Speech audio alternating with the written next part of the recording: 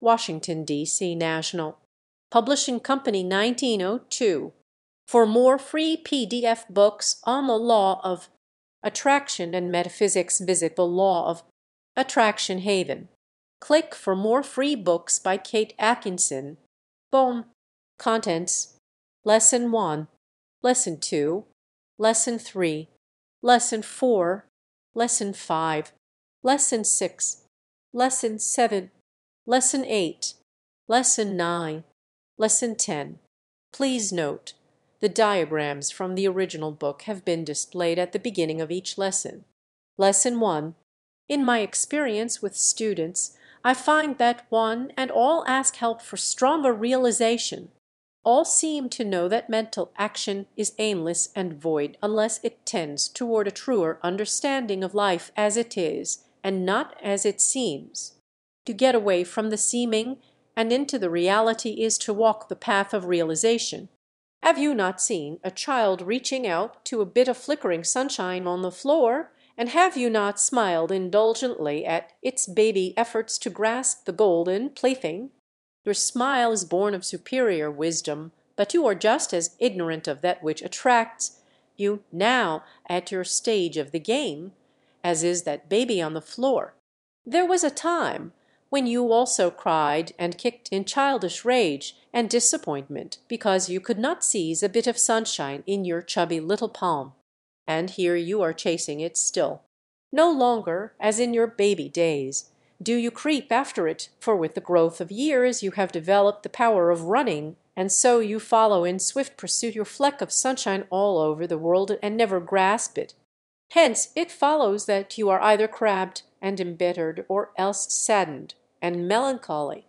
From start to finish, the sunshine you sought to grasp was a bit of happiness, but always and ever it turned to illusion just as your hand closed upon it. You have reached the darkness of night. The sun has set, and there is no longer the tiniest speck of sunshine for you to follow. So you say and think, but, O child in the house of truth, do you not know that the sun does not sink to rise no more? Tomorrow is coming, and with it the sun. Possibly the clouds may obscure it, but there is another day after that. There is not a weather bureau in existence which will predict cloudy days forever, and there is a perfect analogy between the physical and mental world, so I am sustained by science in my fair weather prediction. Somehow, somewhen, somewhere, your sun will rise and shine, whether you believe it or not. But you never can grasp sunshine in your hand. That has been your mistake. Moreover, it would not do you any good if you could so grasp it, for sunshine, by virtue of its fine, etheric nature, permeates you and fills you with its life-giving power, which it could not do if solid enough to be held in your hand. Do not quarrel with the sunshine for being just what it is, but place yourself in a certain relation to it and receive its influx. And now look at the diagram which heads this lesson while I explain it to you. It is that of a radiant figure set in a dark background, and I have chosen it to represent a central truth in the law of being. This truth is that God and man are one. If you can get a realizing sense of this, you are on the path of realization.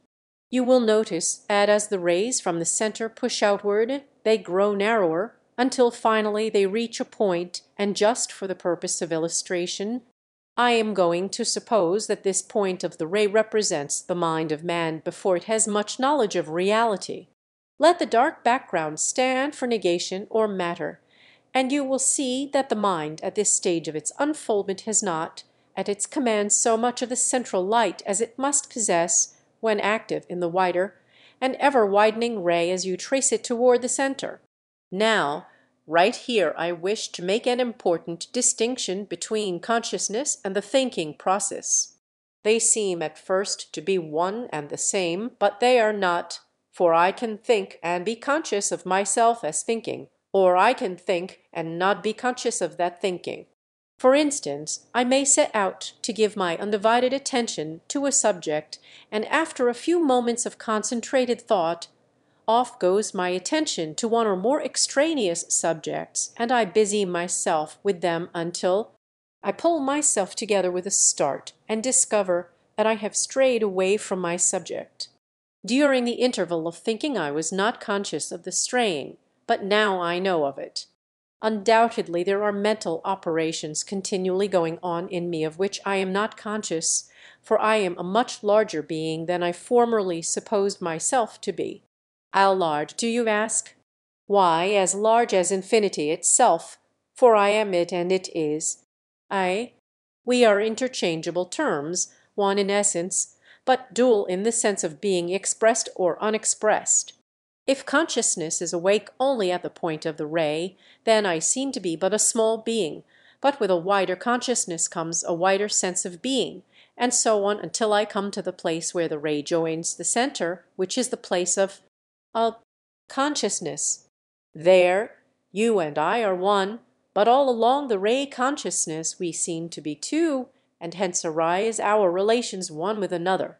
We act and react upon the external side of life, impelled to it by the sense of separation.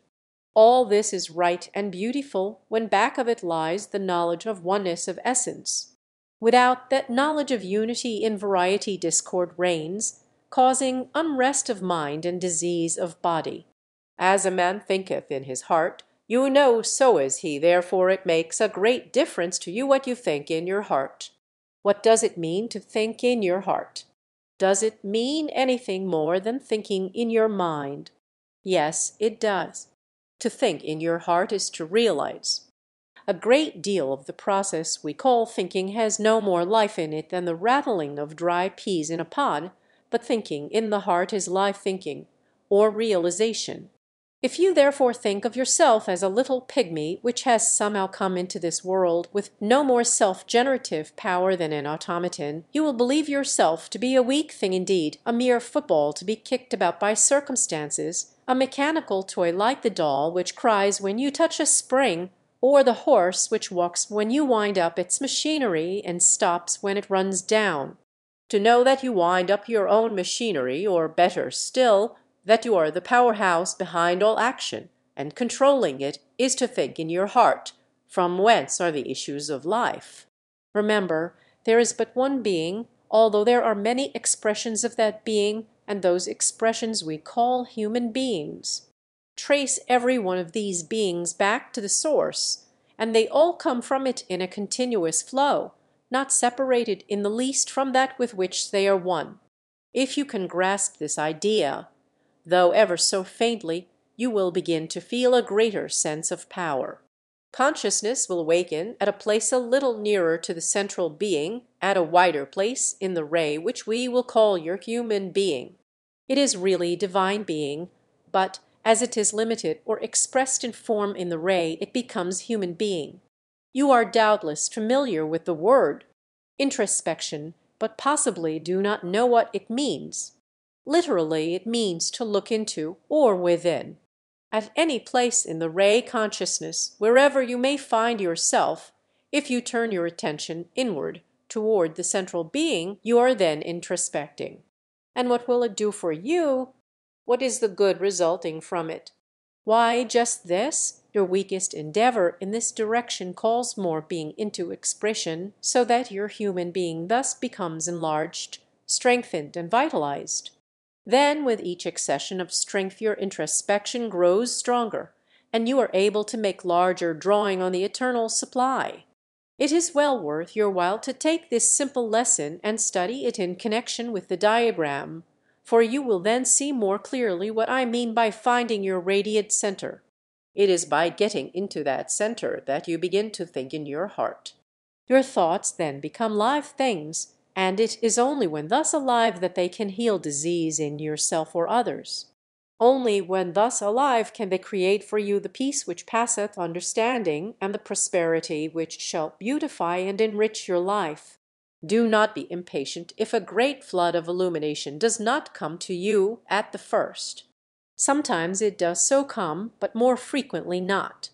Calmness and expectancy never fail to bring the longed-for result in time, because you are working with the law, and that law is that every human being shall come into the knowledge of its radiant center. The path is not hard. Just a little quiet introspection each day, and there will dawn within you an ever-widening light, which will at last unfold into the perfect day. Lesson 2. To enter into realization, it is necessary to get away from the comparatively meaningless action, which constitutes the greater part of our thinking. There is nothing to realize but truth, and all thinking which does not move toward the knowledge of truth is desultory, vague, purposeless, unreal, and useless.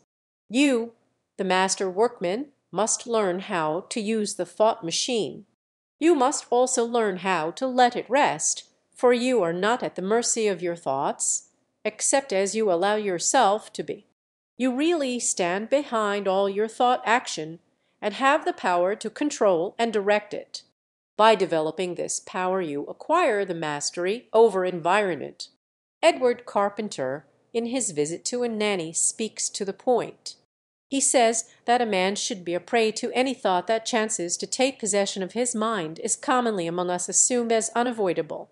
It may be matter of regret that he should be kept awake all night from anxiety as to the issue of a lawsuit on the morrow, but that he should have the power of determining whether he be kept awake or not seems an extravagant demand. The image of an impending calamity is no doubt odious, but its very odiousness, we say, makes it haunt the mind all the more pertinaciously, and it is useless to try to expel it. Yes, this is an absurd position for man, the heir of all the ages, to be in, hag-ridden by the flimsy creatures of his own brain. If a pebble in our boot torments us, we expel it. We take off the boot and shake it out. And once the matter is fairly understood, it is just as easy to expel an intruding and obnoxious thought from the mind. About this there ought to be no mistake, no two opinions. The thing is obvious, clear, and unmistakable. It should be as easy to expel an obnoxious thought from your mind as it is to shake a stone out of your shoe, and until a man can do that, it is just nonsense to talk about his ascendancy over nature, and all the rest of it. He is a mere slave and a prey to the bat-winged phantoms that flit through the corridors of his own brain.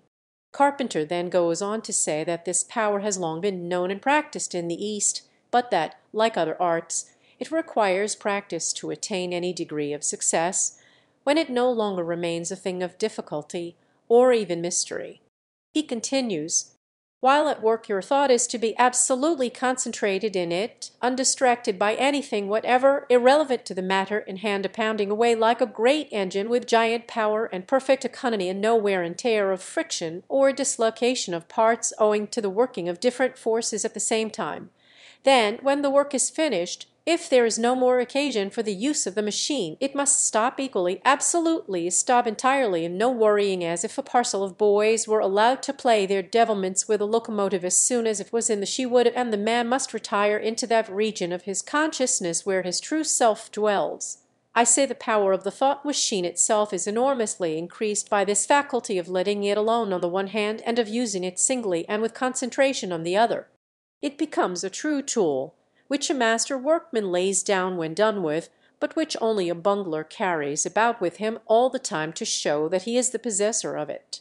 I quote the foregoing because it bears so strongly upon my statement that it is possible to think as you decree to think, and not as you are apparently obliged to through heredity, habit, environment, or any other because commonly supposed to regulate and determine thought action. Assuming this to be true, and you can prove it in your own individual experience, the question then arises that if I can direct and control my thinking, what shall be the manner of that direction and control? Granted the power, to what end shall I exert it? The answer is simple enough. Let your thought move to the cosmic law. Let it begin with the nucleus of an organic unity. Thought, to be alive, constructive, and powerful, must be organic. It must have a central purpose and move about that purpose as planets about the sun. What shall be that central purpose? Let us see. Observing again the cosmic law, we see the evolution of the many from the one. As one is the basis of mathematics, so is it the basis of all manifestation or expression. One is the basis of form, of proportion, of symmetry, of action, of all that goes to make up the objective world. This is also true of the subjective world, the world of thought. You may be filled with thousands, yes, millions of thoughts and varying moods, and yet you know they are all unified in you. From you, the one, they proceed. You easily discover this, but here you stop. Naturally, however, what is true of you is true of your fellow being, your brother, and so you find another one. As many identities as you discover in the world, just so many ones do you find. But there you stop, and that is the trouble with your thinking. You are lost in the Babel of multiplicity, the Babel of the confusion of many tongues. You have stopped short of the supreme, one short of wholeness, short of perfection, short of the unity of being. Somewhere in your mentality there stands something which means God or perfection, but it is shut away from you.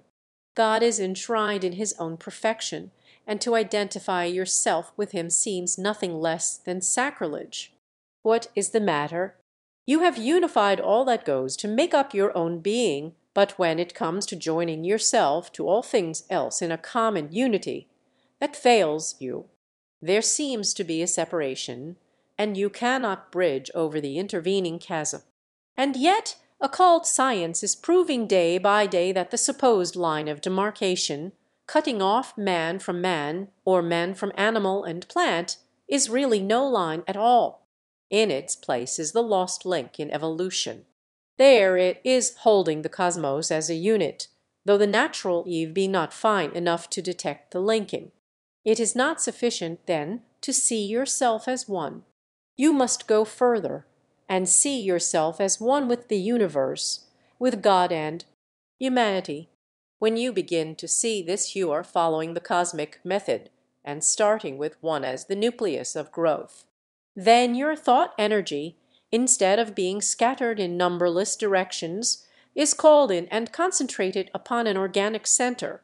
Then you begin to unfold from that center as does the flower, and your growth becomes coherent and definite, having the characteristics of an organic unity. Previous to this, it was like the floating protoplasm, incoherent, indefinite, aimless, and well-nigh helpless. The world is full of these protoplasmic people who have not yet learned the secret of organic growth, and they are ever at the mercy of time and circumstance, but within each one lies the germ nucleus of the higher organism awaiting the stir of its potential life within. A basic conception underlies the thought of each individual, and according to the nature of that conception is the character of the thought. If it be true, the thought is vital; if untrue, the thought is non-vital. The conception to which I allude is the idea which the mind holds regarding itself, its nature and its relation to that which it believes to be the because of its existence. To understand this better, let us revert to the cut at the head of this lesson. It contains 2 diagrams. No one represents the false conception, no 2 represents the true. In the first lesson of the series I used the diagram of a radiant figure to stand for the entirety of being. I said that there could be but the one being, and endeavored to show that God and man must both be included in it, God being the center, and man the ray proceeding from that center. This is the true conception of the oneness or unity of being, including both God and man. Diagram 2 in this lesson stands for this true conception, as I have just said, while diagram 1 stands for the false or mistaken conception, which represents God as an enclosed sphere and man as separate and apart from this sphere.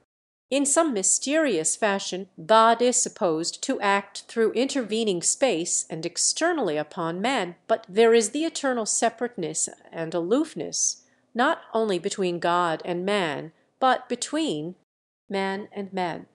Is it small wonder that the mind holding such a conception should be painfully conscious of its limitation and feel itself cut off from a source of supply?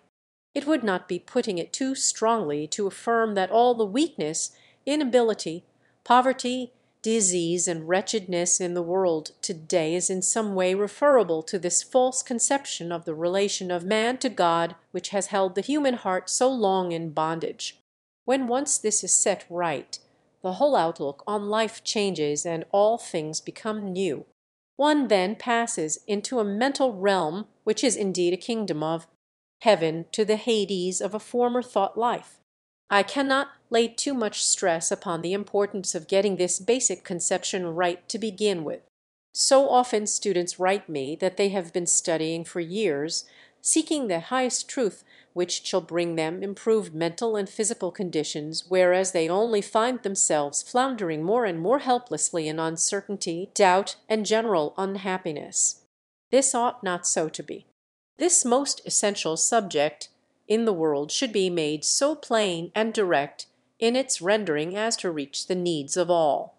Every mind must have its central truth about which to build its organic unity.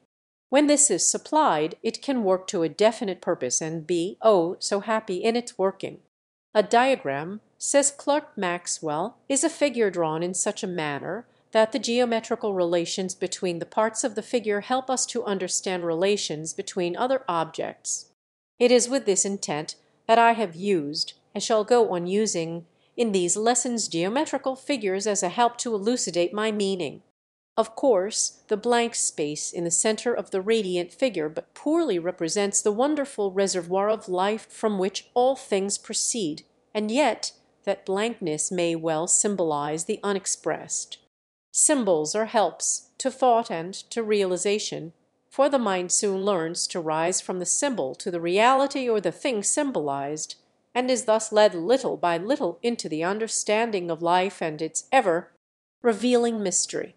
In the understanding of life lie the mistakes and the pain of living. With its understanding comes increasing gladness. Professor Eis of Harvard, Dr. Caird of Glasgow University, and other thinkers of note whom I might mention, emphasize the fact that there is but one self in the universe, and my diagram of the radiant figure will serve to explain how this can be. By following each ray from its point of expression to the center, whence all proceed, it is evident that they are one. This is the one self. It is you, it is I, it is all men, it is all things. Is this hard to realize? It seems the simplest thing in the world to me now, although I confess there was a time when I could not understand it, and that was a time of weakness, of mental depression, of distrust in my own ability, of utter hopelessness, of the darkness of despair. When I heard such affirmations as I am all there is, or I have all things now, I was simply stirred to an impatient contempt for the one who uttered anything so apparently illogical, so absurd. I could not see, and the time had not come for my seeing, the inner world. I had looked so long on things external that the reversion of sight which opens to the view a new and hitherto unsuspected world was to me a difficult turning. Difficult though it was, I accomplished it. But here let me say that this inner seeing is like the outer, a matter of growth. When a blind man suddenly receives his sight, he has no idea of the distance between himself and that which he sees. Some objects seem actually pressing upon his eyes, and he instinctively attempts to brush them aside. Others, really near at hand, seem remote, and it requires time for him to see things in their true relations to each other and to himself. But he keeps on looking toward that which he desires to see, and in time he sees it correctly, he sees it with the understanding. It is just so with the inward seeing. If you turn your eyes toward the inner reality, though you may only feel it vaguely to be there, you will in time see clearly, understanding.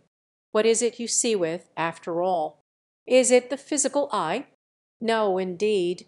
That is only a bridge over which sensations walk into your consciousness, and so loosely put up a structure is it that all the finest sensations fall through it before they reach you. Helmholtz once said that if any manufacturer sent him an optical instrument so poorly adapted to its ends as the eye, he should return it as practically of little use. There is something behind the eye which does the seeing in spite of the physical imperfection of the eye itself.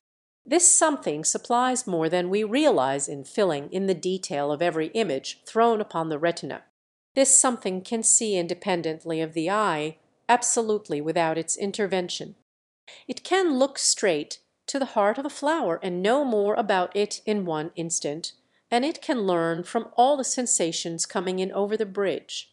Afterward, when these sensations come trooping in, as they will, you can understand them as never before, because you are getting at the heart of things by this growing power of the inner sight.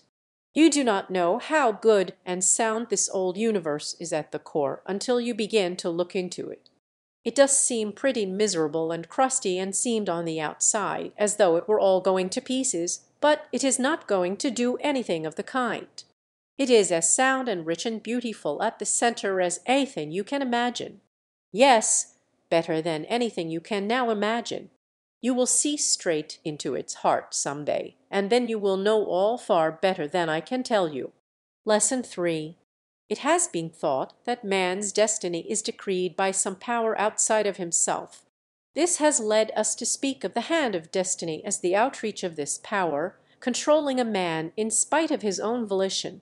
Such a conception reduces him to a mere automaton, and it is small wonder that the strong spirits of the world have risen in their might against so arbitrary and soul-crushing a tyranny as destiny must be if outside of man and coercing him. But we have seen in our preceding lessons that man is inseparable from the entirety of being, and that in consequence of his oneness with it there can be nothing outside of him to destinate or decree his ends, since being includes all there is and there can be nothing outside of it. Being controls itself, and straight from its center or heart to the point of the ray, which represents its manifestation or expression, runs the line of destiny. Man's life starting from that center must perforce destinate itself. But how happens it, then, you ask, that man is unconscious of his destiny, that he does not know himself to be acting and creating continually, that the events of each day are a revelation to him, and that a screen is ever placed between each day and its tomorrow? How can all this be? It happens in this way. We are screened in a measure from our past. Even the immediate yesterday cannot be wholly recalled, while the more remote past escapes us altogether. Memory stops far short of the primeval form of life from which we are supposed to spring. What we know of our earliest history is largely a matter of inference, and who shall say that the outflowing of life or existence began with a bit of protoplasmic slime? For my part, I do not believe it. Why may not life have traveled down the spires of form as well as up them? As the worm mounts, so may the God descend. Does all motion begin at a given point and go in one direction forever? That which begins must end. Show me the point of departure, and I will show you the point of arrival. One presupposes and involves the other. Life is too great to be circumscribed by the amoeba. We are forced to go beyond it in our search for a primal source. The Godhead is the fountainhead. Living things proceed from it and to it return, for motion recurs or returns upon itself in cycles. If man comes in the latter instance from the amoeba, in the former he came from God. That is the story of the fall. Not a sudden declension, but a gradual descent. If I have been the amoeba in the lower spiral, I have been the angel in the higher. We have forgotten both the ascending and the descending, but as the awareness of psychological states is dawning, we become again cognizant of the past. The line of destiny not only proceeds from the heart or center of being, but returns to it again from the ray, which in our diagram stands for man as the expression of God. At the turning of the line we begin our homeward journey toward that from which we came forth, and all along our course we come upon states of consciousness with which we are familiar. It is only in this sense that the term recognition can be used with reference to our evolution in consciousness. To recognize is to recognize or know again, and recognition is therefore that act of the mind by which it knows again something previously known, but for a time absent from thought. Running at right angles with the double line of destiny extending into the ray in the diagram before us, you will observe cross lines. These are intended to divide the space in the ray into sections, each representing a state of consciousness. As the God life flows out from the center, it actualizes itself in the section nearest the center, producing the highest type of existence, a divine being far above our present conception. Then the life passes out into the next section, and to the next, until it reaches the end of the ray. The number of these sections in the diagram is merely arbitrary. I do not intend to imply a definite number. I simply wish to show what I believe to be a fact, that you and I and all individuals have passed through states of consciousness on the outgoing line of destiny, through which we are again passing on the ingoing line. As we approach each state again, it is like the hearing of a beautiful but partly forgotten song, the song of divinity, stirring the secret recesses of the soul to a remembrance of its long-lost Eden. At the heart of the universe there is perfection. Were it not so, it must fall to pieces like a decayed apple, and from that heart you and I have destinated our present and our future. It is all good and right and full of promise, whatever may be the seeming. Though I have forgotten that former state in which I predestined my present action, do I not know that I am inferred in divinity, that in perfect freedom I decreed to be what I am, that the tendency within me to be myself and not another is of itself good? I decreed with wisdom, for in that past life when my home was in deity, did I not know all things? Yes, I knew all, I could see all, and the freedom of the universal was mine. By that unerring law which is at once my freedom and my security, I came forth from deity, and so did you, my brother.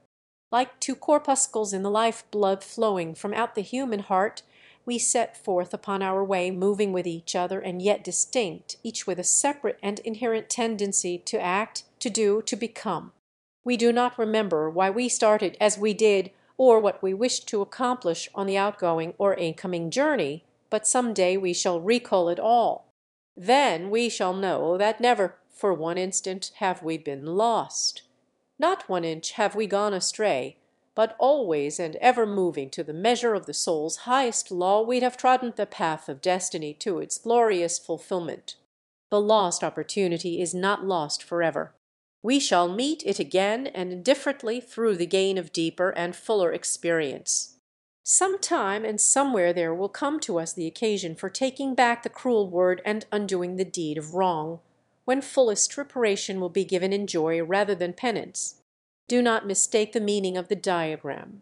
It is not intended to show that man himself really travels from the center to the circumference of the figure, for then his states of consciousness would be something apart from himself, through which he must pass.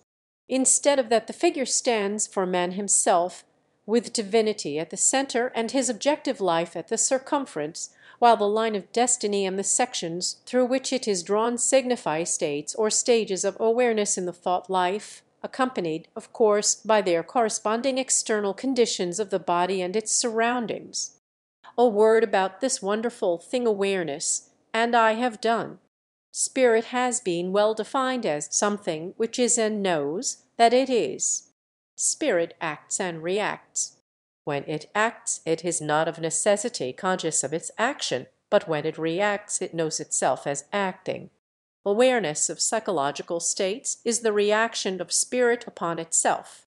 As the ocean throws itself upon the shore and gathers its waters back in the undertow, so does the spirit know itself in the spiral of its motion. You, therefore, as a ray from the central sun of spirit, have this awareness of yourself, but you have it not in full. You see but a small part of your real self, and therefore do not appreciate your greatness or your power.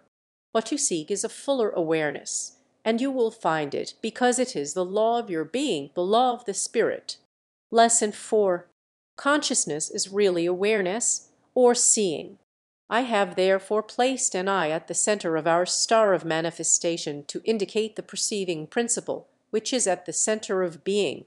Out of that inner seeing grows our physical sight, and I wish to show, if possible, in this lesson, how a knowledge of the inner sight may be turned to practical effect in improving the physical vision. Among my patients I have from time to time many with failing sight. With both young and old it seems peculiarly a disease of the present age. Often patients ask how they can cooperate with me so as to advance the cure as speedily as possible, and to those patients I write in substance what I am about to give in this lesson. Only I am now going to work out the ideas more fully than I could possibly do in a letter. In the April issue of the Radiant Center I published an article concerning a Russian physician who is perfecting an invention by which the blind may be made to see no matter how badly the sight may be impaired. Dr. Steen says, "Man does not really see with his eyes, but with his brain. The eyes are only an instrument for receiving images which are conveyed to the center of perception in the brain by the optic nerve. The blind man who perceives the size, shape, and nature of an object with his hands sees in a limited sense. If men had evolved without eyes, but with all their present brain power, they would doubtless be able to see by some other method. Some of the lower animals have no eyes, but perceive light with their whole bodies. Now, if an image of material objects can be conveyed to the brain by some other agency, and that of the eyes, it follows that a blind man who has a sound mind will be able to see perfectly well.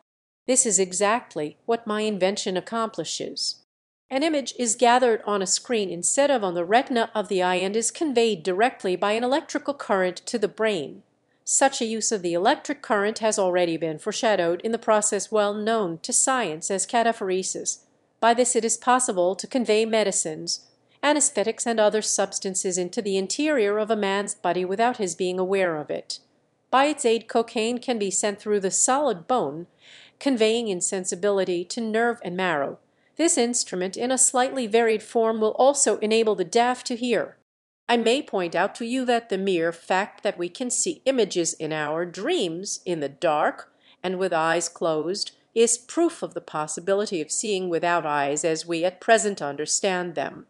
In the concluding paragraph, Dr. Steen admits that we can see without eyes, but I think he would not be as ready to say that we could see without the brain.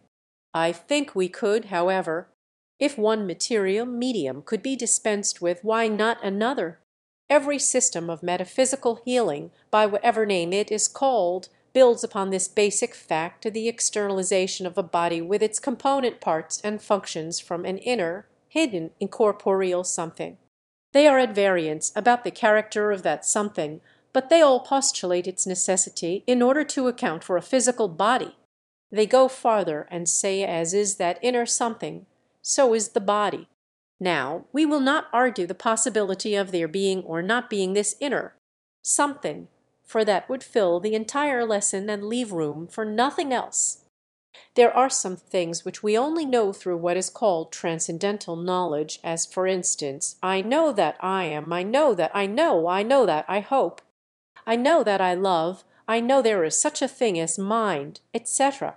These statements admit of no argument, for they are patent, incontrovertible. They simply are so, and we know them to be so. Metaphysical as well as physical science must start with its hypothesis. When it works we use it, when not we discard it. Well, to be brief, men have somehow discovered that the little beings which they know as their separate selves are somehow all bound together in one common unity of being. They have also discovered that there is an external or phenomenal side to this one being and an internal or noumenal side. They have discovered also that the inner or noumenal side is a sort of because world to the outer, phenomenal side or effect world. It seems a well-established fact, and the mental therapeutist, taking it as a working hypothesis, has used it to good effect. When it fails will be time enough to discard it for another, if another and a better there be. But taking it as the best we have at present, let us infer that external seeing is the result or effect of internal seeing. This inner something sees directly anything which is incorporeal, like itself, but when it would extend its sight into the corporeal world of effects, it must construct for itself a bridge of sensation by which it can touch external forms of life. The seeing is not in the bridge itself, but in the seeing faculty which uses it. This seeing faculty is consciousness itself, the eye that never sleeps, or the eye of the spirit. You, being spirit, have the all-seeing eye at the center of consciousness. There is an outer form of consciousness which does not see at all times. It is a spurious form. It is not the real thing, and it is in a measure blind, that is, its sight is darkened. The outer consciousness is very closely allied to the physical sight and acts directly upon it. This outer consciousness, taking note, as it does, of the change in the external world, and seeing failure and decay written on all things, and accepting that as the ultimate of life, stamps that ultimate upon the physical eye, and it degenerates accordingly. But that is not the ultimate. There is an inner consciousness which knows better, and little by little, for such is the order of life, the outer consciousness impinges on the inner, thus seeing more and more what it sees, and knowing more and more what it knows. This is what we call the at one, meant a reconciliation between the outer and temporal life and the inner or spiritual life. Owing to this at one meant the way is opened through the outer consciousness so that the inner or all-seeing power can act directly upon the physical organ of sight. To apply this practically, refer to the diagram or star of manifestation. See yourself as the ray proceeding from the center of life, then trace yourself steadily back, for there is no break, to that center. Realize that you are one with it, that because it has the power of sight, so have you. Then let your thought pass outward again to the end of the ray, and feel that you are carrying the power of clear seeing with you, even to the extreme of outward vision. In this way you will join your thought to that of the healer and strengthen its effect. Or if your own thought be strong enough, you will be able to restore your sight without the aid of a healer. It is in this sense that you can truthfully say, "I can see," when your eyes have utterly failed you, for you are speaking of that inner self, the consciousness, whose sight is perfect and unfailing, the awareness which is the eye of the spirit and never sleeps and never knows weariness. This perfect vision is yours and can manifest externally. Now let me recapitulate. Consciousness is seeing or awareness. Man is conscious being, therefore he has the power of seeing. Physical sight is obscured because of a veil between an outer imperfect form of consciousness and the inner or real. The order of evolution or growth is that this veil shall be swept away, allowing the real consciousness to permeate the man from center to circumference. The sweeping aside of this veil, which takes place gradually, is the process of at one-ment by which man's external being comes in direct touch with his inner consciousness, and is thus born again, regenerated, revitalized in every part. And whatever you lack in bodily functioning, know that the power dwells in perfection at the center of life, with which you are one. See that power at the center, and then trace it out through the ray of your being. It will attend your thought and go where you will it to go, for such is the law. Lesson 5. You have now before you a diagram by which I hope to prove to you that it is possible to outgrow or get away from pain. It is well known that pain has been, and still is, a factor in evolution. I do not deny that. On the contrary, I fully believe it. What I do deny is that evolution shall always find that factor indispensable. The time is coming when men cannot suffer. Nature points to such a time. Even now she will not permit her creatures to suffer beyond a certain limit. When that limit is reached, she lulls them to unconsciousness or wakes them to bliss. William Flagg, in his work on Yoga, writes of St. John of the Cross, of whom it was said that through the silence of the night the sound of his lash would reach the ears of the friars, who trembled when they heard it, for they knew how merciless he was to himself. There came a time, however, when he could devise no penance that did not yield pleasure instead of pain, and Flav accounts for that fact by supposing that the practice of penance thoroughly and long persisted in his power, along with other bodily modifications it effects, such as a daunting hardness, control of breath, levitation, Herculean strength, etc., to actually reverse the normal action of the sensory nerves and to convert pain into pleasure, or else so completely overcome pain by pleasure that none is felt, which last, by the way, would hardly be more strange than that a condemned which could tranquilly slumber on a pile of burning faggots, a thing that has often happened. I believe that Flagg's supposition is correct, and that a turning point can be reached by both an individual and the race where the action of the sensory nerves is reversed, yielding thereafter no more pain, but only pleasure. A subtle sense of this must pervade the minds of those who believe in mental healing. If there is no ultimate escape from pain, to what end do they work? The door of escape need not open through self-inflicted penance. Life gives us pain enough unsought. If we can only believe it to be the passageway to bliss, how changed and hopeful the outlook! In this sense only can all be good. And now let me refer to the diagram to still further explain my meaning. I have shown in the previous lessons that man in his outer life bears the same relation to a vast and unexpressed central life that the ray of the star bears to its center. Man in his real essence is the center, but in his manifestation or expression he is an emanation or a ray of being. Pure light in passing into manifestation is converted into a duality, into the relatives light and darkness. Pure bliss passes in like manner into the relatives pain and bliss. The perfect likewise becomes relatively both perfect and imperfect. Good becomes good and evil. The real becomes both real and apparent. Expression or manifestation is therefore a mixture of light and darkness, of bliss and pain, of perfect and imperfect, of good and evil, of the real and apparent. That is, expression as we know it is thus dual, but we can imagine an expression which is all light, all bliss, all perfect, all good and all real. This is the ideal, the dream of the world, and toward it the world presses. Oh, this glorious center within and back of expression in us all! Who would not call it more and more out into the world of action? Of course it is beyond our conception now, a world without pain, darkness, evil, imperfection, or unreality, but so was our present state of being unknown and unimagined to the earlier forms of life in which we functioned in past ages.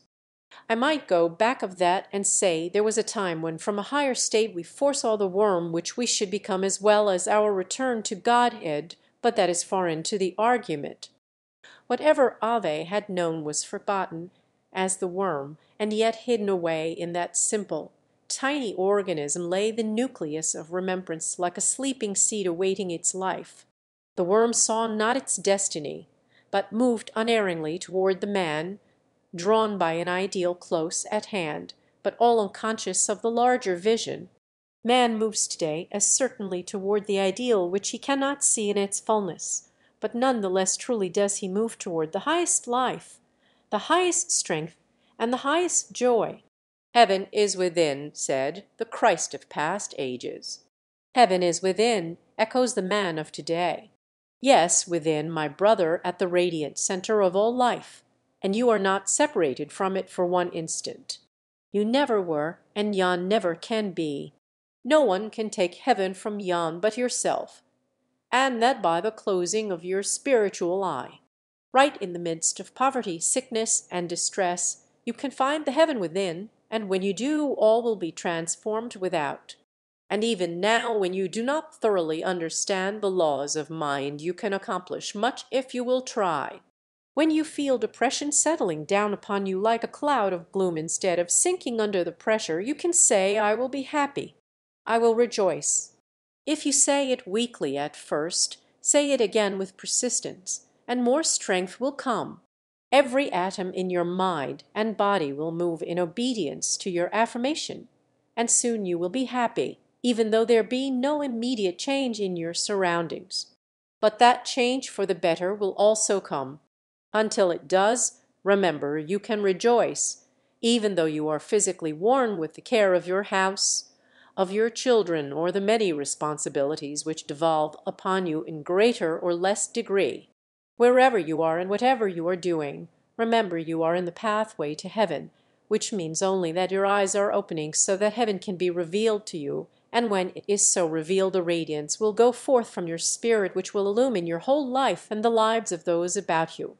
And is it not enough to make anyone glad to know that the movement of the world is toward greater life and greater joy? The passage is from darkness to light and from pain to bliss, otherwise it were a sad and cruel world indeed. If, as you read my words, you are filled with a sudden upliftment of the spirit, know that it is because my words are true, and, being true, they are living words straight from the heart of being. They are charged with health, with life, and with joy, and you in reading them are moved to rejoice with me, for we light our lamps not only at the central fire, but also one of another. Lesson 6. I am often asked if I believe in prayer. I do. But let me explain what I mean by prayer. I mean far more than is meant in the orthodox interpretation, and yet I include that in my conception every atom prays, reaching out tiny hands to be filled with that which it desires. Man can do no more. All action in the universe is based on prayer and its fulfillment. The seed prays to the earth, to the air, to the sun, that is, it sends out a demand, and that demand is met and supplied. Emerson says, as soon as the man is at one with God, he will not beg. He will then see prayer in all action. The prayer of the farmer kneeling in his field to weed it, the prayer of the rower kneeling with the stroke of his oar, are true prayers heard throughout nature, though for cheap ends. The man who is not at one with God does not see prayer in all action. He limits it to an entreaty from the human mind to a divinity transcendent, separate and distinct from itself. His conception, so far as it goes, is true enough, for divinity transcends the human consciousness. Not until it is merged into the divine does it know itself to be not only the prayer, but the answer as well. Those who have studied the foregoing lessons in this series will understand the above diagram to represent potential being and its expression. The rays stand for expression or being passing into manifestation. The space in the middle of the diagram we call the radiant center from which radiates every expression possible to being, but in this instance we have attempted only to represent the human ray or expression. The human consciousness in its progress toward divinity awakens gradually along the whole length of the ray, beginning at the small end where it focuses in external life, in circumscribed form, and widening with the ray until it reaches the breadth and absolute freedom of the center. In ray 1, let us suppose that we have the earliest awakening of the human consciousness. The presence of divinity is not realized, and yet its pressure or influence is felt as of something coming from afar. The state is analogous to that of our earth as it receives the light and warmth of the sun. It only gets this light and warmth after it has passed through many strata of earth enveloping ethers. The earth does not know the sun as it really is, but as it is when affected by the intervening media through which it must pass. To illustrate further, if I were a lifelong prisoner behind red glass windows, my natural inference would be that all light is red. Let me escape, and I learn the truth. It may not be the entire secret of the solar spectrum which stands revealed to me, but I at least know that the light which I had supposed to be red was only so by virtue of the medium through which it reached me. In like manner, the human consciousness, when it awakes at the end of the ray, feels divinity, but has a misconception regarding it. It cannot be otherwise in the natural order of things. It feels divinity and reaches out instinctively toward it blindly and feebly, and this is its prayer, the earliest prayer of the human consciousness, weak, imperfect, but natural, orderly, and necessary because it is the first number of a sequence.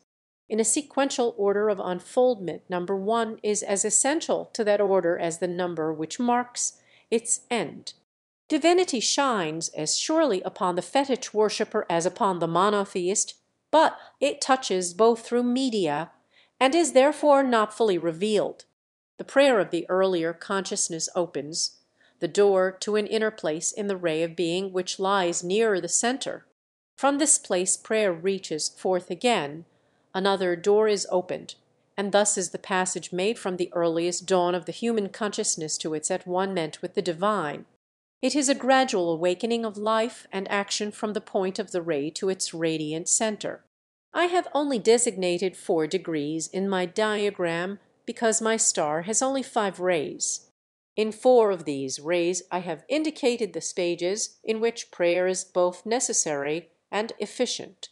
In the 5th there is no longer need of it because the human is one with the divine and has all at its command. It asks nothing because it has all. It stands at the center and speaks the creative word, the word of health, the word of power, and those words are made flesh. That is, they take on embodiment and become manifest in the external world. The whole story of creation is told in that one brief statement, the word made. Flesh taken in its esoteric significance. The soul of every object is its thought or idea, and from that thought or idea its outer being comes. The things which we see and touch are embodied thoughts, every one of them. When we reach the creative realm, we think thoughts of health, of beauty, of happiness and prosperity into existence for ourselves and others. A message of pure joy goes straight from the heart of the infinite through the lips of the finite and blesses all whom it touches. Until this place is reached, there will and must be prayer. Until we come to the fountain, we must quench our thirst at the chalice held by the uplifted hand of appeal. And even when we find the fountain of all life and taste its healing waters, we often stray afar from it, drawn by the rhythm of the earth life back into primal conditions, back into the weakness, back under burdens, but never to remain there, for prayer leads us again to the center. What it has done once it can do over and over again until we are indeed and forever one with the central life. Why the rhythm? Why the drawing away? Indeed, I know not. I suppose it to be the working of the one law of the universe, the law of love, which draws us now here and now there in the fulfillment of its blessed purpose, that by many and devious paths we may attain to the fullest joy. Therefore I believe in prayer, but I also believe that we outgrow it. Prayer and desire both indicate lack, and how can there be lack in godhood and perfection? At the center we are God even now, and at the circumference we are human. In many of us the God consciousness is awakened, though we do not live in it continuously.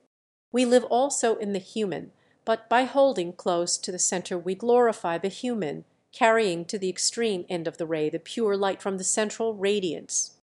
But remember to pray in this manner. Enter into thy closet, and when thou hast shut thy door, pray to thy Father which is in secret, and thy Father which seeth in secret himself shall reward thee openly. I do not know what significance these words carried when they were uttered, but I know what they mean to me. To go into the closet and shut the door indicates silence, going within the consciousness and closing the door against the external world. There you speak to the Father or source of being, which is in secret, or hidden from the external eye, and that Father which seeth in secret, perceiving mentally or comprehending your needs himself, shall reward thee openly, that is, from the internal hidden source there shall flow forth in answer to your demand that for which you ask. It shall come into external manifestation, and thus shall you be rewarded openly. Out of the potential or hidden world something shall proceed which can be sensed openly, something which is made manifest, externalized in the material world. Or, if it be a spiritual blessing which you ask, there shall come something so vital and real into your consciousness that there is no mistaking it, a subjective reality coming into the open of your mind from a hidden inner source. Call it God or the cosmic consciousness, as you will, there is something to which the human heart instinctively appeals, something which answers the appeal, and finally something with which the human heart is at last united. when it no longer has need of prayer. Lesson 7. As man passes from his God center to his human circumference of tangible and visible expression, he is subject to certain laws which distort that expression. To use an old simile, he is like a straight stick which appears crooked when plunged in running water. He is living the dual experience, that of a true and an untrue life. Between the two, he vacillates as a traveler who is at home in neither. The untrue life is a necessity and a part of expression, as essential to it as the vapors which lie between us and the sun, and equally elusive.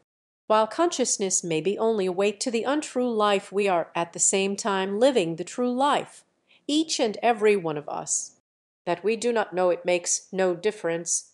It goes on just the same, adjusting our mistakes, inspiring us with new and higher ideals, guiding and guarding us in all endeavor. The awareness of life, which we call consciousness, the human consciousness, I mean, which is a different thing from the cosmic or universal consciousness, first manifests itself within the boundaries of the untrue life. It sees things not as they really are, but as they appear to be. You cannot convince a child that the horizon is not the limit of the world, and it is the limit of his world at the time, but it spreads and enlarges with increasing intelligence. When his field of vision becomes the subjective realm, he is encompassed by another restrictive but ever-widening horizon, which at last becomes extensive with being itself, and is one with the cosmic consciousness. In our diagram, the star of manifestation, I have drawn an inner star to represent the true life. Between it and the outer limit lies the field of the untrue life, the ephemeral, the changeful. While the consciousness remains within this field, it is subject to the illusions which it accepts as real. Here disease riots, doubt and fear prevail, fleeting pleasure is followed swift by pain and loss, spurious love obtains with its heartaches and jealous pangs. This is indeed the country in which the prodigal son found himself when, far away from the Father's house, he fed upon the husks.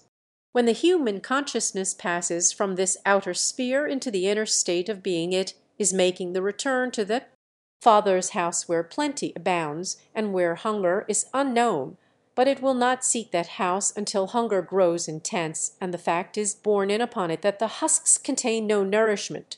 Not until all things fail in the far country does it return to its home. Wherever this spark of awareness is alight, there the ego knows itself. When it is alight in the outer field, in the space between the inner star and the outer, then the ego is only conscious of a weak and lowly conditioned self, separate from its source of existence. But when alight in the inner field, then it knows its true life and becomes cognizant of its great powers. When consciousness enters the inner field and takes up its position there, it does not lose its hold on the outer fields, but reaches forth and commands. It has an outlying territory in which it does not care to dwell, but into which it may make excursions at will as its lord and governor. It has thus lost nothing and has gained much. It has found a better country in which there are facilities for fertilizing or carrying new life into the old. Now, when it goes forth, it is not as the prodigal, but as the prince. It finds the husk, but the kernel is within. As I have said before, the true life has been operative all the while, but there has been no consciousness of that life, and here let me make a distinction between consciousness and life. I will only say that consciousness is the knowledge of life. While there can be no consciousness without life, there can be life without consciousness, or, in other words, there may be life without a knowledge of itself. Most of you can remember the time when as a child you had no knowledge of yourself. I can distinctly remember the hour when a knowledge of self came to me. It dawned somewhat cruelly, for an angry playmate criticized me most unpleasantly. She told me that I had a large mouth, and although I did not know the merit or demerit of such a possession, something in her tone conveyed a strong suspicion of demerit. For the first time I looked at myself in the glass critically. The survey gave me no actual knowledge, but I was a wretched child. A poor little Eve had tasted of the fruit growing on the tree of the knowledge of good and evil, and was straightway driven from Eden. After a time my mother noticed that whenever I was called into the drawing-room to be presented to callers I covered my mouth with my hand, and she said, "Katie, do not do that. It is very awkward." Here was a double grief. I not only had a large mouth, but I was also very awkward, but with the larger grief came a larger consciousness of self. I became very thoughtful, my mind being a ground of debate as to whether it were better to disguise the large mouth or appear very awkward.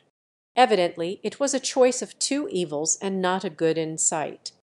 The good was to come later, as the introspection grew deeper when I looked not at the mouth or any ungraceful action, but at that which had been hidden and so far undiscovered.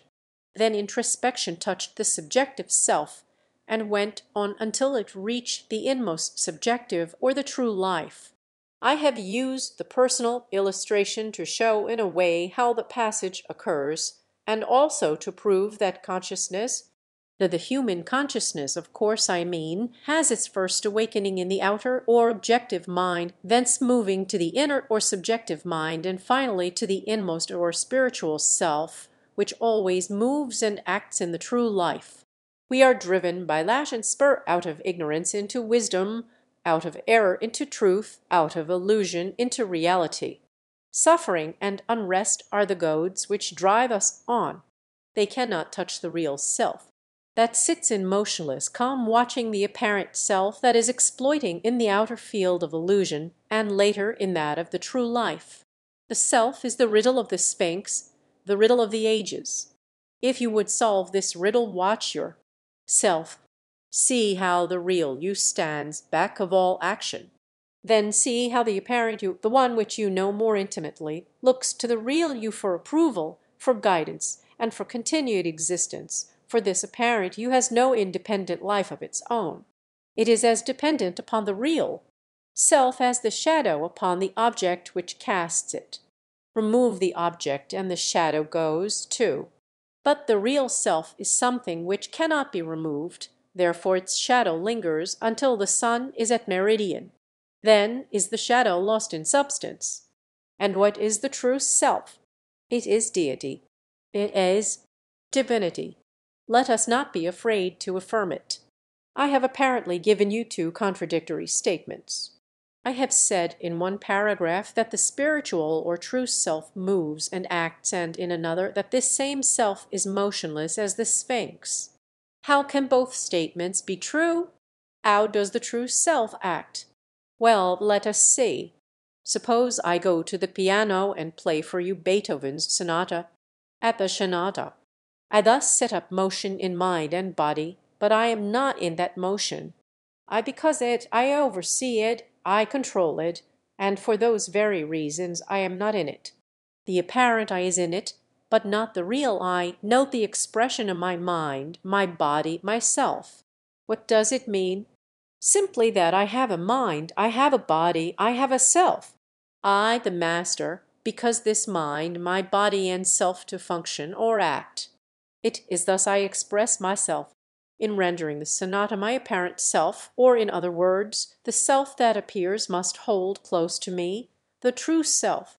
From this self Beethoven wrote the sonata, from this same self I render it, for do you not understand? This self of which I speak was not only a Beethoven, it is you, it is I as well. It is back of mind and function, but expresses itself through both. The great central self holds the entire sonata in the hollow of its hand. It encompasses it round about. It sees it in its fullness. This the functional self cannot do, for it has not the comprehensive vision, the omniscience which sees the end with the beginning, but by virtue of its functioning must pass through all the intermediate terms, cognizing each in its passage, but never grasping the whole. Every artist, musician, speaker or writer who thrills us does so because his functional self is in touch with the true self and obedient to it.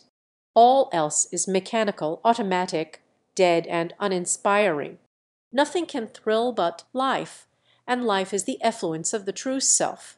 Now, I ask, how can anyone feel alone, helpless or uncared for with such a self at hand, full of infinite resources? If you cannot believe that you have such a self, set the fact up in consciousness and give it your attention, your criticism, your cavil, if you will. Finally, it will prevail and obtain your sanction because it is the truth. Entertain the stranger, and you have entertained the angel unawares, the angel who is ever after to brighten your life with its glorious presence. And when you have found the true life, and the angel and the shrine, you need not withdraw from the illusions in the outer court of the temple. Seek them if you will, but take them at their actual value. So will your sorrows be lighter, your joys higher, and your love stronger and truer. You lose nothing by going into the impersonal. On the contrary, you gain all. Lesson 8. In the preceding lessons, I have endeavored to show that man is one with an all-comprehensive being which flows from center to circumference and from circumference back to center by its own intrinsic law or mode of motion. This law is not imposed upon it from the outside, for there is no outside, since being is all there is. Being, or any part of being, moves as it does because it is what it is and for no other reason. The reason is in itself and nowhere else. We speak of ourselves as separate beings because we have lost sight of the central unity of all life. We are not separated from it in reality any more than the branch is separated from the tree on which it grows, but if the branch could be supposed to have a small mind peculiar to itself and the tree a larger mind peculiar to itself, this would illustrate very well the difference between the state of consciousness which becomes functional or acts in the personal mind and that entire, whole, perfect, and complete consciousness which projects the personal, that unity which projects from itself plurality, the one making itself the many. I use the star as a diagram because it shows in a way, so far as any symbol can express verity, how it is that the one becomes many. It does it by radiation from its own center.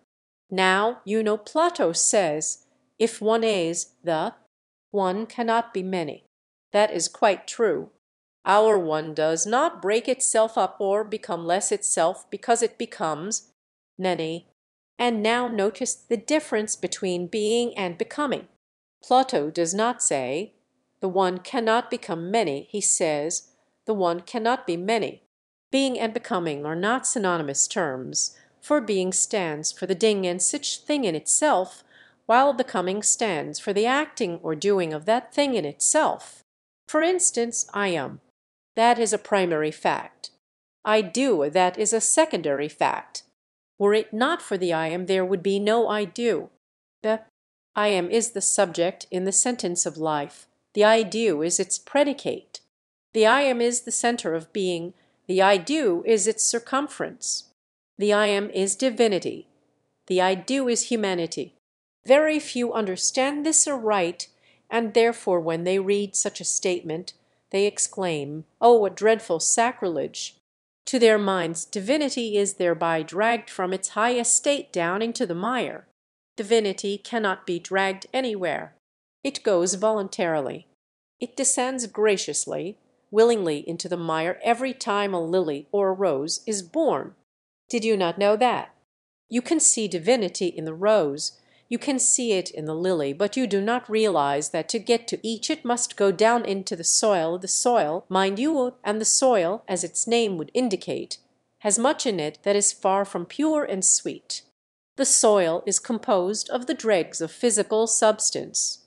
It is full of putrefaction and all uncleanness, and the fuller it is of these base elements, the better it is and the fairer the flower springing from it. Notice how naturally we call putrefaction or impurity a base element, and also notice that it is the base of growth. It may be a fanciful construction, but I can fancy that the flower grows away from such a base because of its own inherent purity, carrying with it just enough of the lower or basic element to enable it to express itself on the material plane, for only thus can it relate itself to that plane. Without the base element it would so transcend the physical as not to be visible or tangible to the senses, and to us it would be non-existent. In other words, a flower dwells in divinity as a thought of God, and like any other thought it clothes itself with material substance and becomes a thought expressed. We see and touch it, and for the first time become conscious of the existence of that which has lived in subjective spheres as a reality, but is now visiting us on this plane as an actuality. It is the real life of the flower that appeals to our sense of the beautiful. In its form, color, and perfume, which constitute its language, it is telling of its triumph over the powers of darkness, its passage from the unclean to the holy, and its apotheosis in bloom. I remember once seeing two exquisite flowers that told me their story in language never to be forgotten.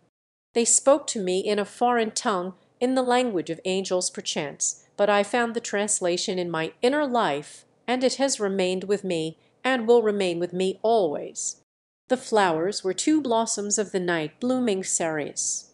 As I stood before their wonderful translucent whiteness, which seemed to radiate delicate tremulous waves of light, they seemed to me like celestial beings, and I understood why our atmosphere must be too heavy for them, and why their stay with us must be so brief. In an hour or two they would return whence they came and breathe once more their pure and native ether, but not until they had given us their heavenly message. It was a beautiful custom of the town in which I lived for the owner of a night-blooming cereus to invite in all the friends and neighbors upon the occasion of its blooming, and I remember well the stillness that was in the room as we moved in line, each stopping a moment in contemplation before those silent flowers. Silent to the outer ear, but full of speech to the inner. A hush fell upon the assembly. The room was a shrine, and within it was the holy presence. An indescribable longing swept over me to fall on my knees before those messengers from a celestial sphere and implore a fuller revelation, for there seemed so close at hand a glory to be revealed. But convention held me, and I passed on silent and wistful, while the calm sweet flowers seemed saying, "Peace! Have faith! There is nothing hidden that shall not be revealed. All that thou desirest shall come to thee in good time, only do thou be patient and faithful." The apotheosis of the flower is also that of the God-man, or God-like human being. He comes up out of the soil or impure life by virtue of the divinity within him, into the freedom and purity of the air above, the lower life being a necessity to the higher. It has been said that the greatest sinners make the greatest saints, and if this be true it must be on account of the principle here involved, just as the larger and more vigorous plant must extend its roots wider and deeper into the soil to balance the greater breadth and height above, while the smaller and less vigorous can do with a slighter root hold on the soil. There is no premium on the impure life in consequence of this principle. It is in fact a going away from the central sun, and involves an imprisonment in darkness, but only the going away makes possible the return with its unfolding experiences and its joys, and hence the descent of spirit into matter, with its so-called evil and attendant penalty, is good. The things we call evil are the imperfect, unfinished, undeveloped forms of good. There is no base desire which may not be transmuted into its correlative aspiration. A base desire is an incomplete aspiration. It is force going downward before it goes upward. The isolated fact is an evil, but taken with the whole it is an unquestioned good. Murder is an evil, but to the slayer and the slain there must come, through the divine alchemy, the ultimate good. Each will wade through deep pools of suffering in which the blood stains will be washed away, and though the murder is the direct because of the suffering, it is good because it leads to an ultimate good. Take a man at the moment of crime, in the act of murder, for instance, and because he is what he is and the situation is what it is, there is but one course open to him. Because of past action he is brought to a point of culmination where nothing but the murder is possible to him. Given the provocation, and he is as certain to become a destructive agent as gunpowder at the touch of a burning match. It is the result of natural law, and in the case of the gunpowder it ends in natural law, whereas in the case of the man it does not, for spiritual law overlaps the event, gathers it into the sphere of the divine, and converts it into good. Now, that which can be converted into good must have in itself the elements of good. In a word, evil is but undeveloped good. A fiery new-born planet seething upon its orbit is an evil thing compared with that same planet in its productive period, but from the first it holds all good and beautiful things in its bosom.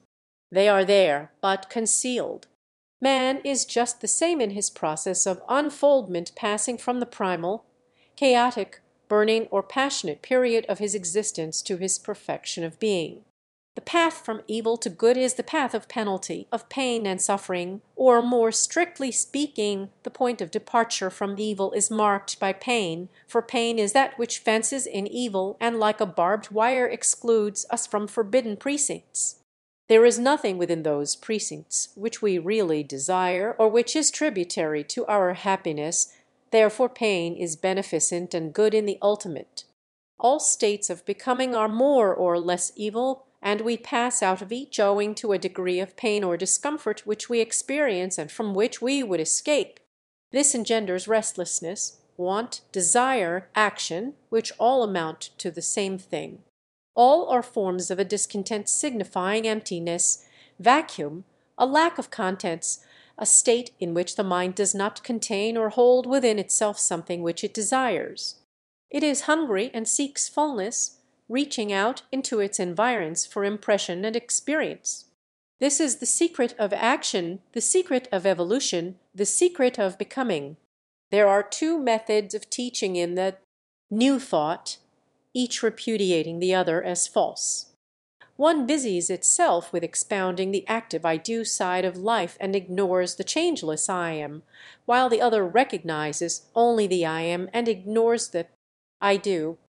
These contending factions remind me of the old fable concerning two knights who approached a trophy shield from opposite directions. One side of this shield was gold and the other silver, thus each knight, seeing but one side, was led to dispute with the other about the metal composing it, until from words they came to blows, when, luckily, just at this juncture, a third knight appeared upon the scene, to whom the dispute was referred. This knight looked upon both sides of the shield, and then informed the disputants that the subject of dissension was gold upon one side and silver upon the other. Let us suppose that the third knight had not looked at both sides. Had he looked at one side only, he must, in opinion, have taken a stand either upon one side or the other, and pronounced the shield to be either gold or silver. Then, when other knights were added to the company, each would naturally enroll himself in one faction or the other according to his angle of vision, and the factions would grow until the original two disputants would swell to thousands, while the entire feud would be founded upon a myth or a half-truth, which amounts to the same thing. All feuds in defense of truth have ever been based upon a half-truth or the imperfect cognition of a full truth, for men are so constituted that they come into the knowledge of truth gradually. They are not born full grown.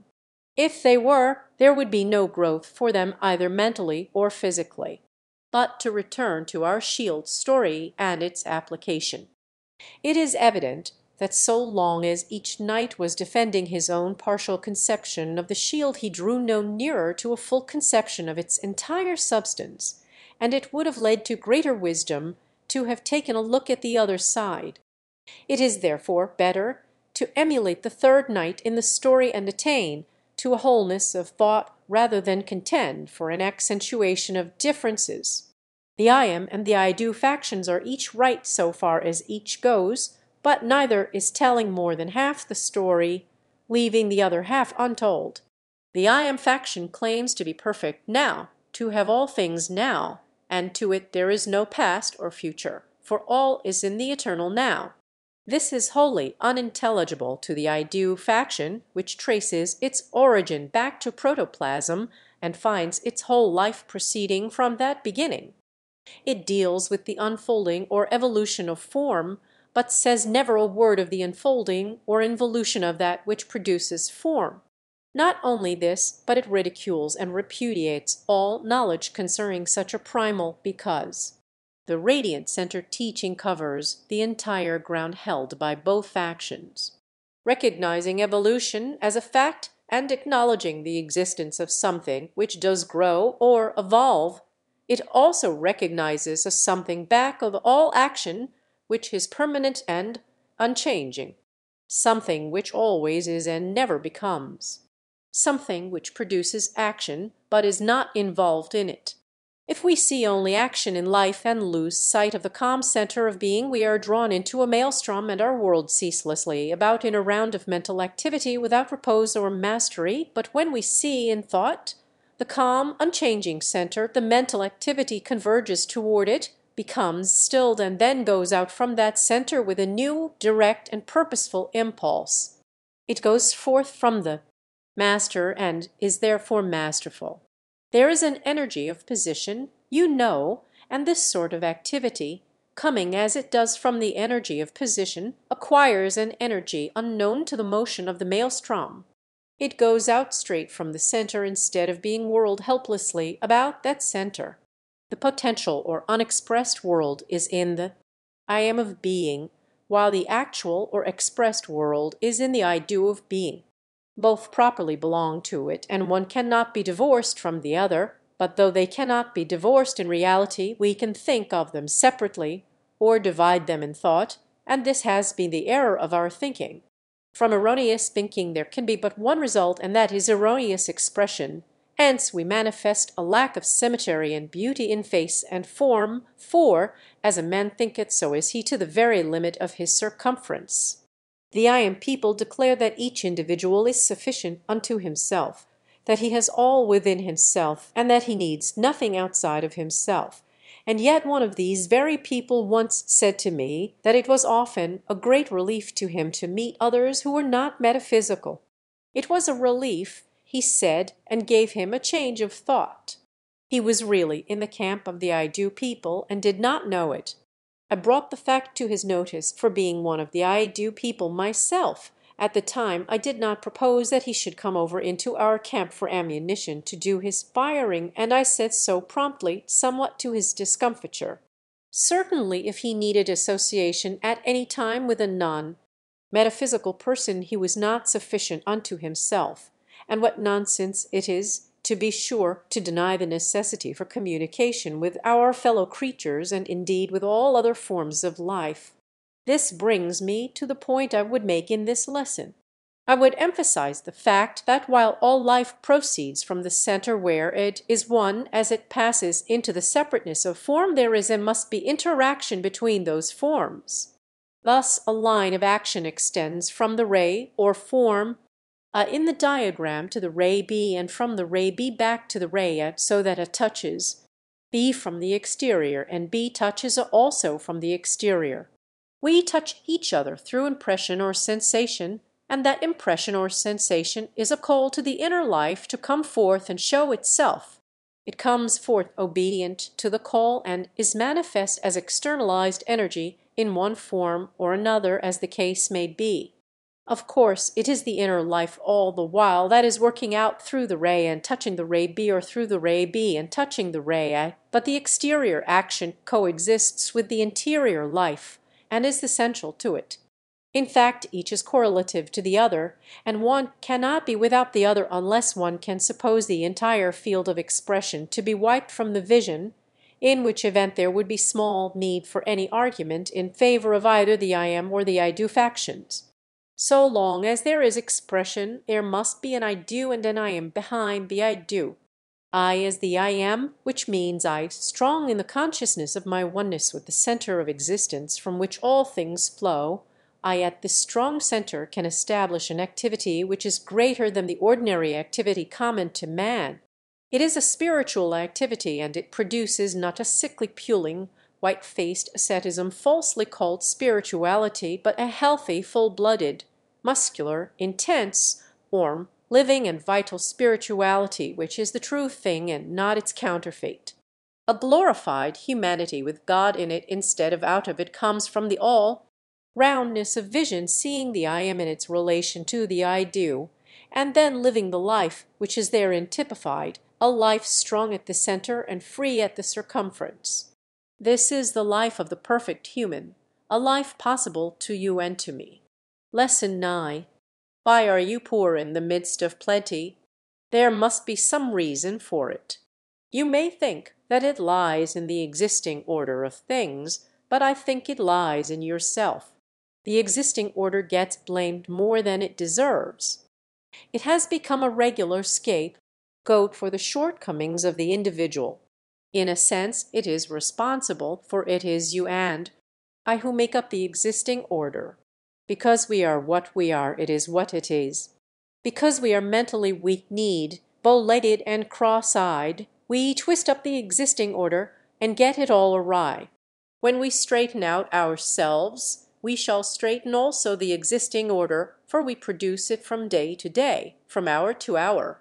Just so long as we place power outside of us instead of within, we shall continue in the weak-kneed state and get no hold on the eternal energy which lies within us and is ours to command. Financial independence ought to mean to the metaphysician just what the word independence implies, a dependence on something within.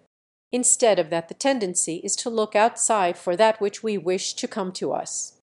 I believe with Emerson, he who knows that power is inborn, that he is weak because he has looked for good out of him and elsewhere, and so perceiving, throws himself unhesitatingly on his thought, instantly rights himself, stands in the erect position, commands his limbs, works miracles, just as a man who stands on his feet is stronger than a man who stands on his head.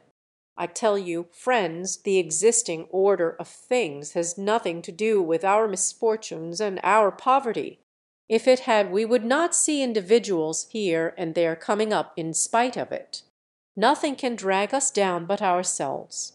No circumstance can bold us down if we have the will to rise. If you have learned the truth which I have tried to inculcate through this series of lessons, if you can see yourself as a ray proceeding from the central energy, if you can realize that in that central energy all things that you would belie potentially and that you can call them forth from within, you are then standing squarely on your feet, with head erect, chest well up, lungs inflated, and power in your right hand ready for action. The existing order of things, then, has no power over you, for whatever it may be, you, by your very mental attitude, have thus cleared a space for your energies, and have made a place for yourself in the world's activities. Picture yourself as standing thus, and so great is the power of imagery that before long your image will become an external reality. You can do this all alone, if you have only a crust to eat and your room rent is unpaid. Ill luck and apparently insurmountable obstacles are only the appliances in life's gymnasium on which to increase your mental muscle. Would you fall down weakly before such an aid and eye it with terror? You are foolish if you do. You have seen a horse tremble with fear at sight of a newspaper caught up and swirled by the wind, and have, no doubt, smiled at its foolish fright, but all the while you were subject to terrors quite as unsubstantial. Now, look at the star which heads this lesson, for it illustrates the truth I am endeavoring to place firmly in your consciousness, the truth of your independence. You are independent because the source of your dependence lies within, and it is not a little isolated spark of being either. It is the whole thing. You will never understand that unless you picture it to yourself in the form of a radiant figure, like the star which I use in these lessons. It has helped me, and I know it will help you. I used to be just as weak-kneed as anyone possibly could be. At the age of 31 I thought life was all over for me. Every ideal and every ambition had failed me. Sorrow, misfortune, and ill health crowded hard upon me until I fell into the depths of nervous prostration. Just as life seemed at the last and lowest ebb, help came to me in the form of mental treatment, and from that time I began to grow in health, in hope, and in prosperity. Knowing what I do, is it strange that I should try to help my suffering friends and brothers? If I do not make the truth plain enough, tell me, and I will try to make it plainer. The difficulty is that some of these inner truths, which we feel so strongly ourselves, are difficult to give in so many words to others. That is why mental treatments are often more effectual than volumes of written instruction. The thought passes a hidden pathway from mind to mind and translates itself to the patient in renewed hope, in an increase of mental strength, in plans for the improvement of conditions, and in general health and well-being. I am often asked if the radiant center of being is a reality. It is. It is the only reality. It is substance. It is power. If you come in contact with any external object, you feel its presence. Well, just so do you feel this air substance of which all external objects are the expression. It is not found by thinking or reasoning about it, but by feeling for it, as a blind man would grope for an object. Just as I was about to begin upon this lesson, I came upon the following passage, which I now introduce as singularly appropriate. The statues that adorn the bridge of St. Angelo in Rome are reflected in the water below. As you come upon the banks of the Tiber, there on the placid stream are the clear outlines of the old heroic forms, and then, as you look up, you see the statues standing on their pedestals of stone on the bridge above. So hope is the reflection in the soul of blessings that are above and beyond. In this way the soul dimly senses the presence of its radiant center. It is the reflection of its reality in the stream of consciousness. From the reflection one is led to seek for that which is so reflected, just as one looks up from the banks of the Tiber to the heroic forms on the bridge of St. Angelo. And how do you know when you are actually in touch with your radiant center? You know it by the change in your feeling. There comes to you an inner warmth and life, a sense of expansion as though you were growing wings, a delightful vision of approaching freedom, a tendency to draw deep, full electrical breaths, and, in short, all the sensations of a newborn creature. For, indeed, you are thus newly born. Old things have passed away, and all things are become new. You stand in a new world of thought and feeling. Youth returns to you with all its charm and mystery of opening life, and you begin to grow, like a beautiful flower from your radiant center. Others may seek by much reasoning to understand the mystery of life. It is enough for me to live it. I ask no greater joy, and to live it one must begin according to the law of life, and unfold from a center. From the smallest to the greatest organism, this law regulates growth and life. All else is a dead mistake. You are a living organism, but growth may be arrested in you, and you may need the touch of life. Will it come to you? Yes. The healer can do no more than to arouse the dormant energy within yourself, but that is something worth doing and quite essential. In this lies the value of success treatment. It rouses you to a feeling of the power within yourself. That feeling is the power. So there you are. If you have the feeling of power, you have the power. Power be with you to do and to become all that you desire.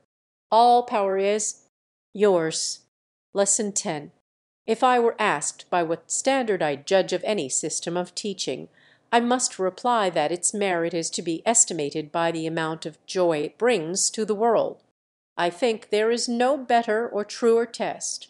All religions, no matter though their central thought be self-denial, self-sacrifice, and penance, hold out the hope of a future peace and happiness.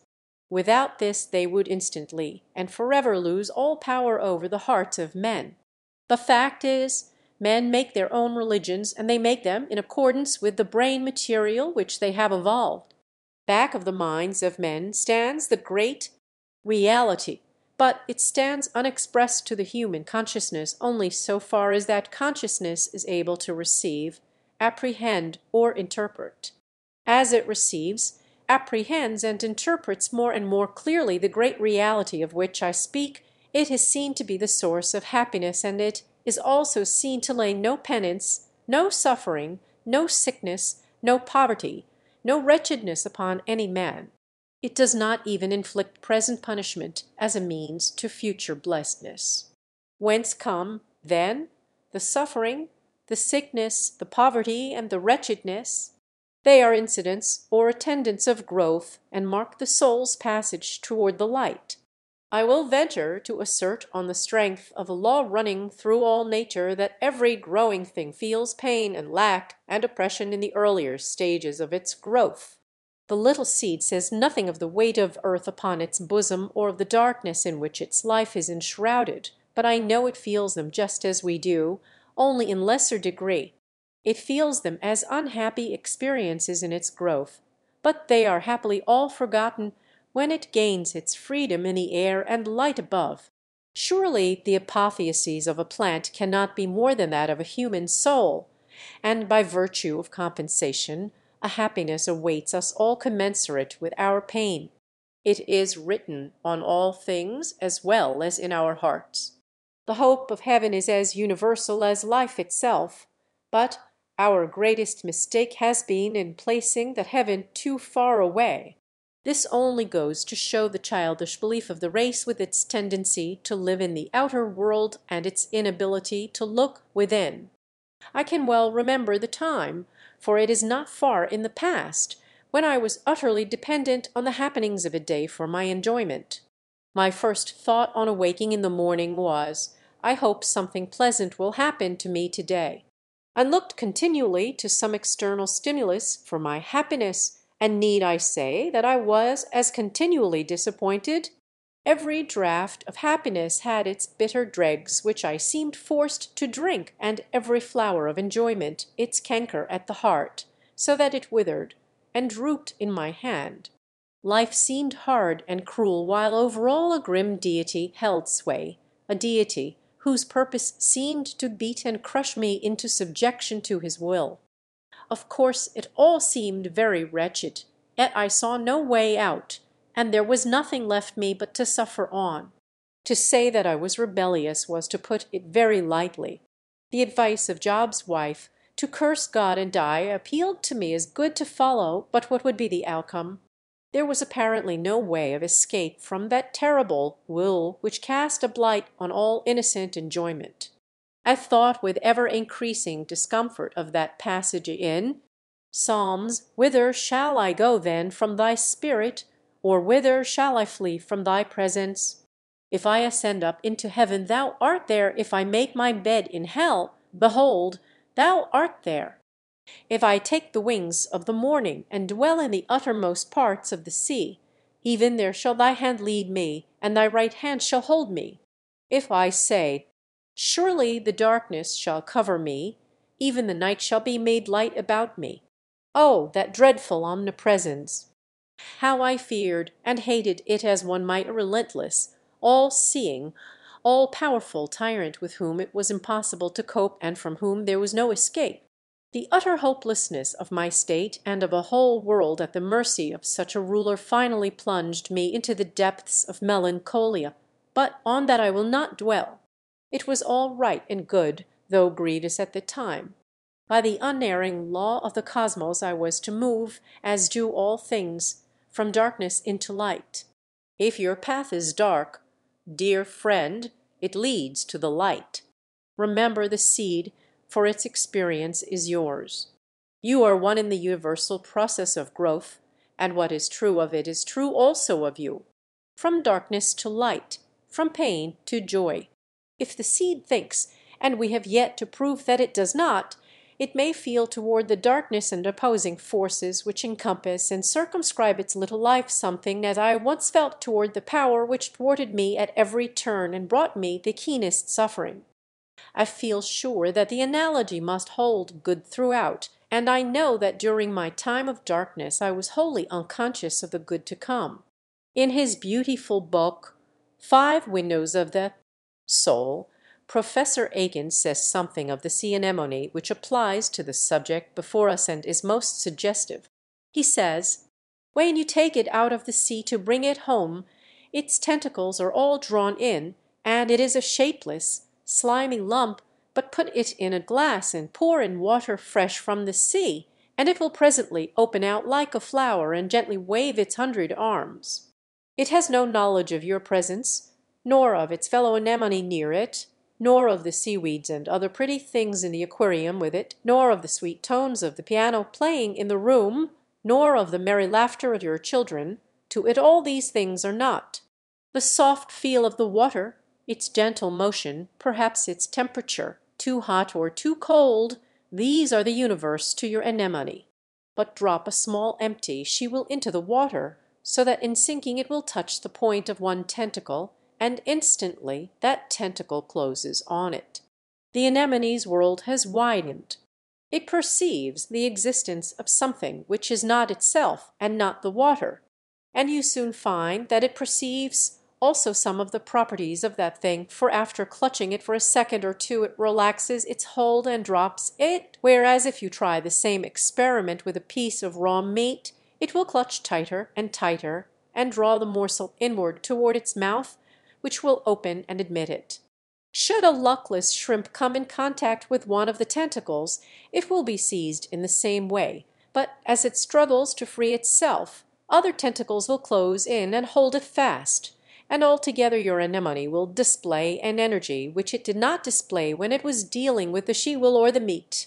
It perceives not matter only, this time, but motion. Assuming, then, that the anemone has consciousness, we find that it has perceived the existence of matter not itself and of some of the properties of matter, resistance, hardness or softness, and weight, also of motion. So far it has penetrated into the mystery of things. Now, does it not occur to you that our position in this world is very like that of the anemone? Is not our life a continual attempt to penetrate the mystery of things?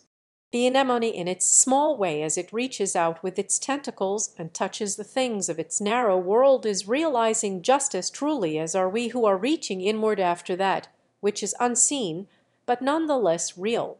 And as the anemone is unconscious of the music of the piano and the merry voices of the children, so are we in the presence of wondrous and beautiful things which we know not. If our senses were fine enough, we might see and know much that is now virtually non-existent to us, for like the anemone that grasps the meat and the shrimp, the while unconscious of the music or the children's voices, so do we touch but little of the world about us. As the world of the anemone widens, so does ours. In both it is a growth in realization. It is touching more of the outer and inner world. The anemone does not think as we think, and yet it distinguishes between the objects in its world of consciousness. It knows that the she-will is not the meat, and that the meat is not the shrimp, although it cannot spell the names we have given to each. How does it know? It realizes the thing itself and not its name, as so many of us are in the habit of doing. To realize is to make real, and whether we seek the inner life or the outer, we should make our world more real through feeling, through coming in actual touch with it.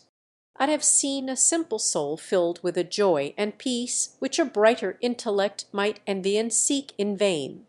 The simpler soul had found that which no argument reveals and no process of reasoning brings closer to the perception.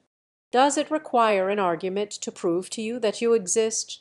Can any word or series of words convey to you the fact of your existence? No, you simply feel that you exist. You may have reached that feeling through a long line of experiences in which thought played an important role, still the result of it all is a feeling just the same, and that feeling is realization. Starting with a realization of your own being, which realization you possess now, is it so difficult a matter to extend that realization and see that being of yours widen and widen until it exceeds all your past conceptions? Can you not imagine yourself on the inner side opening into the deeps of infinity as a river opens into the ocean? To think about it will aid you in believing it possible, but the only thing which will make it real is to reach out as does the anemone with the tentacles of your spirit in order to feel or experience or touch that which you seek. That, and that alone, is realization. I have said again and again that thought without feeling avails nothing in the establishment of health and happiness. I cannot emphasize that fact too strongly, for it is all important in the attainment of improved mental and physical conditions. Feeling is of the heart, and the heart is the center of life. From it proceed the issues of life. We make a distinction between a hearty welcome and a merely civil one. Both involve thought, but the former also involves feeling, while the latter does not. And why do we say hearty? Because it comes from the heart and is therefore full of life. Let me illustrate still further. Not long ago I had a business transaction with a person who claimed $25 more than I believed to be her due.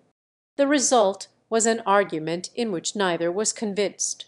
I positively knew that I had justice on my side, and so one day I sat down at my desk in a judicial mood. I felt every fiber of my nature hardening in the interest of justice, and I dipped my pen in ink to write page after page in justification of my own position. Suddenly, without warning and apparently without because, my mood softened, and I wrote, "Dear, the $25 is yours. Here is my check for the amount. Yours with love." Now I never shall forget the delicious happiness that stole over me as I enclosed the check and sealed the letter. It was as though a heavenly benediction had descended upon my spirit, and it was worth 1,000 times that paltry $25.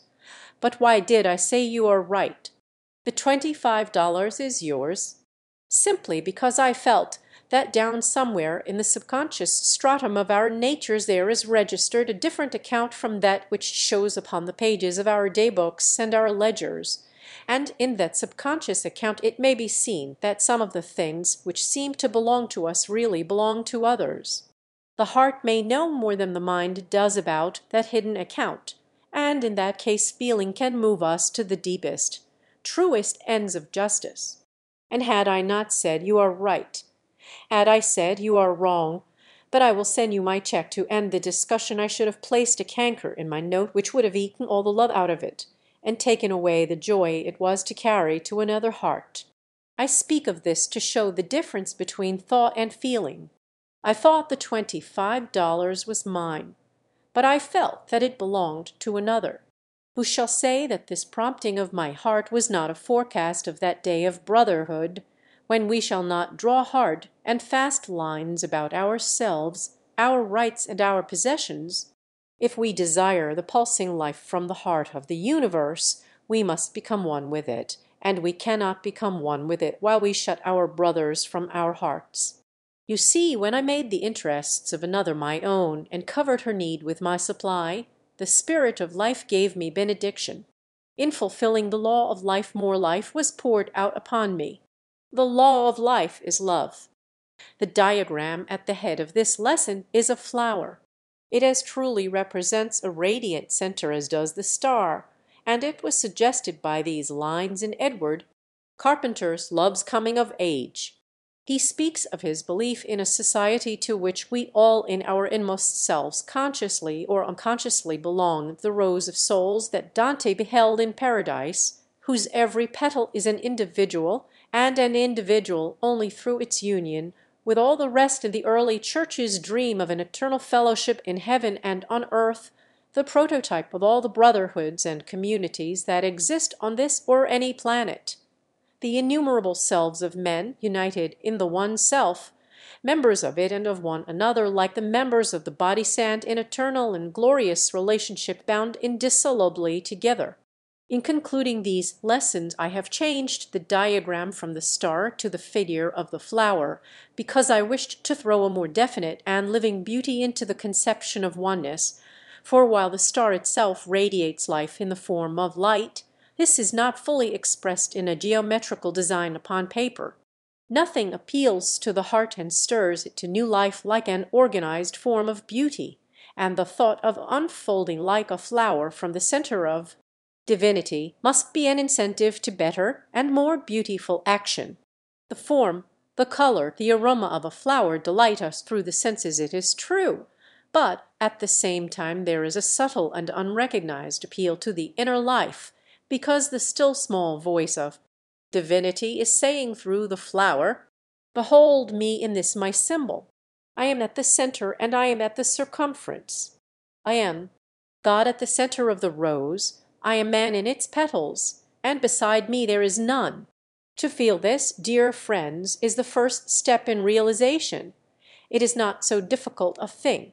We are accustomed to look upon the things external, which can be seen and touched, as real, and the unseen things as unreal, while just the reverse is true. We have developed crude senses by which we see and touch these external things, and it remains for us to develop finer senses by which we feel the inner things. A seer once said, "The things which are seen are temporal, but the things which are not seen are eternal." Realization means to draw the externalized consciousness back to the center where it touches or is conscious of the spirit of power. It means to remain calm and serene at that center while also reaching out in healthful activity. To reach this place in consciousness, so peaceful, so masterful, so creative, so blessed, is the entire end and aim of these lessons in realization.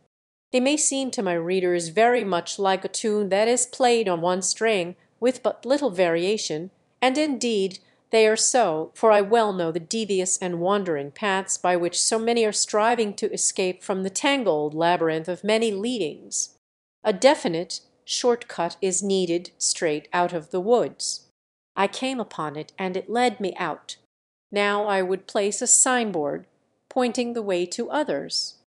With my whole soul I believe there is no necessity for unhappiness, for failure, for poverty or disease, and I as fully believe that the day is at hand when every soul shall recognize its own divinity and dwell in majesty at the center of being, controlling circumstance and radiant with life and power.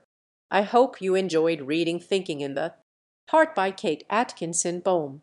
For more free PDF books on the law of attraction and metaphysics, visit the Law of Attraction Haven. Click for more free books by Kate Atkinson, Boehme,